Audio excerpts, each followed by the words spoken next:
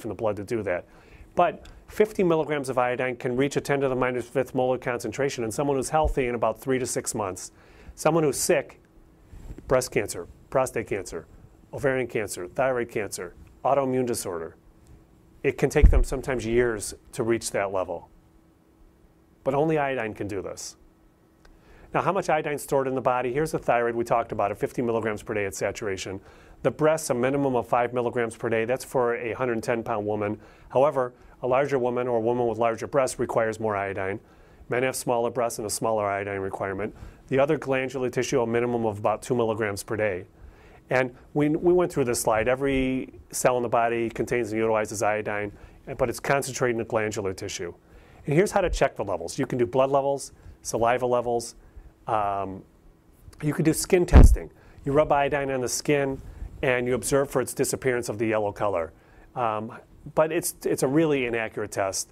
And studies have shown about 88% of the iodine evaporates from the skin.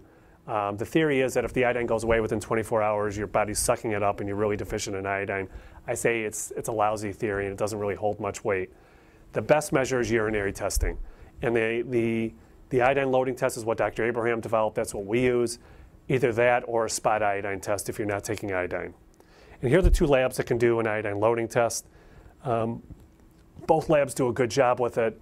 And I suggest before taking iodine, get your iodine levels checked and work with a knowledgeable healthcare practitioner who can help you with this. So we know iodine is present in every cell of the body. Many different glands and cells concentrate iodine against a gradient. It's carried by this train called the sodium iodine symporter. 1 atom of iodine into the cell, 2 atoms of sodium transported into the cell. Now here's Nurse Denny. In the orange here shows the mean of 6 female patients who took 50 milligrams of iodine and what happened to their serum levels. And you can see it went up and they peaked about 2 to 4 hours, and then it gradually went down over 24 hours.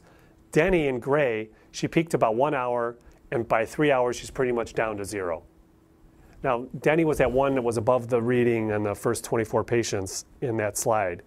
When Denny took that 50 milligrams of iodine, she got side effects. She was irritable. She got a headache, and she had palpitations, and she said, "What are you doing to me?" And she was my nurse, and she works a full day on Tuesday, and she was yelling at me all day, and it was not a pleasant day. But here's why Denny was feeling so bad. Here's her bromine levels, and you could see that time 0, before she took bromine, she was at near toxic levels of bromine, just in her bloodstream, just walking around. When she took the iodine at time 0, you can see 1 hour later, it goes up about 25%. And now she's at really toxic levels of bromine. No wonder why she feels so bad here, and she's yelling at me all day. Now, Denny still finished 11 hours. She's still high in bromine. So what we did with Denny was we ascertained that she was bromine toxic, that she was iodine deficient, and now, Denny wouldn't take iodine. She felt so bad she didn't want to do it. What happened was she was detoxing from bromine, and that was all her side effects. So what we did was we gave her vitamin C as an antioxidant to stop the oxidant load that bromine was causing in her body, and we gave her salt, about 5 to 10 grams per day, which is about a teaspoon to 2 teaspoons of salt a day, and unrefined salt a day. And then we rechecked her 6 months later. And what we found, here's her curve now. And her curve matches that normal curve. You can see here from this slide. And she got the iodine in slower and she felt better. Now, she didn't get quite the symptoms she got here. She still got symptoms from iodine. Denny has continued with the vitamin C and the salt. She still won't take iodine because she remembers how she felt. But she feels a lot better on the vitamin C and the salt. And I'm trying to convince her now to do some updated studies for us, but I'll keep you posted on that. So when problems with iodine use, think detox, vitamin C, salt, water, liver and kidney support, exercise, clean up the diet. All that helps with bromine. Tom, 42-year-old nurse of mine, he initially started with 12.5 milligrams of iodine per day. He increased his dose to 50 milligrams per day because he was feeling better at the 12.5, but still feeling a little bit tired. What happened to his ratio? Well, when we could do a saliva serum ratio, you could see his ratio at 12.5 milligrams was very low. At 50 milligrams, he pretty much gets a normal saliva serum ratio of iodine, which is what you would expect when we increase his iodine. But what happened to his bromine? Next slide shows his bromine was toxic at the 12.5 milligram levels, but not as high as Denny, who was in the hundreds. But at the 50 milligram level, look what happened to his bromine. It went up significantly, so his body's able to push more bromine out. Now, Tom felt good. He didn't get sick. This is the difference between people. For those that get sick, they just need more support and more detox support. Tom didn't need quite as much support, and he felt better with it. So I hope I made the case to you about iodine and how important it is. And there's much more than this covered in my book.